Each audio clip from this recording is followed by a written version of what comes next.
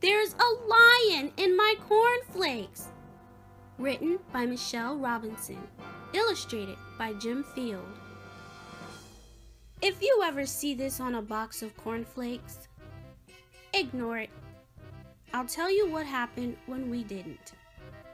My brother, Dan, and I made 1,000,000 trips to the supermarket and spent a whole year's allowance on cereal. It took us a long time to cut out all the coupons. Mom was so mad she made us eat cornflakes for breakfast, lunch, and dinner. She said we'd have nothing but cornflakes until they were all gone. That could take forever. And she said we wouldn't get any allowance until we'd eaten up every last boring cornflake. But we didn't mind. We really wanted a free lion. We could take it for walks, ride it to school, and use it to open tin cans. But everyone else had the same idea. Thank you. We waited and waited for our free lion to arrive.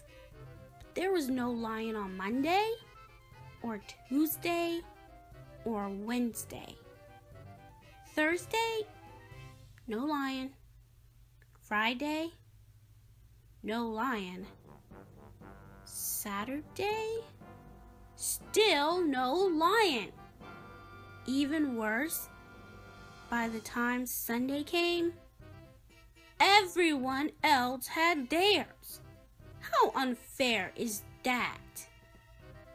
Then on Monday, a delivery truck arrived. We were so excited. But 1, it wasn't a lion. 2, they sent it next door by mistake. And 3, it went crazy in Mr. Harper's backyard. It wasn't our fault, but Mom went bonkers. She made us apologize to Mr. Harper and clean up. It was awful. We had a grizzly bear, a grumpy mom, and absolutely no free lion. We wrote to the cereal people and complained. They wrote back. Dear Eric and Dan, sorry about the grizzly bear, but we ran out of lions. Please accept this crocodile instead. Sincerely, Mr. Flaky. P.S. Handle with care. A crocodile? Dan said. We didn't eat all those cornflakes for a cranky old crocodile. And guess what? The crocodile spent all its time in the bathroom so no one else could get in. Dad went nuts. He made us scrub the bathtub while he called the cereal people. Sorry, they said. We'll sort it out right away.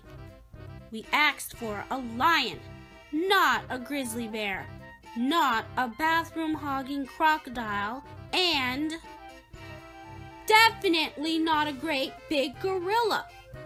That's exactly what we got. It really liked Dad's car. No! He was not impressed. That's it, he fumed. Everyone in. I'm going to give those cereal people a piece of my mind. The cereal people said sorry again, but they really had run out of lions. They said that we could keep the great big gorilla, the bathroom-hogging crocodile, and the very grizzly bear. They also gave us a lifetime supply of cornflakes. Finally, Dad was happy. But Mom wasn't, and we certainly weren't. You can't take a box of cornflakes for a walk. Come on, cornflakes. Cornflakes won't get you to school in style. Can cornflakes help you open a can of tomatoes? No way! But a crocodile is the meanest can opening machine I've ever seen. A grizzly bear can walk for miles and miles and miles. And there isn't a better way to arrive at school than this. So don't ever bother saving up for a lion. It's not worth the trouble. And besides, everyone's got one.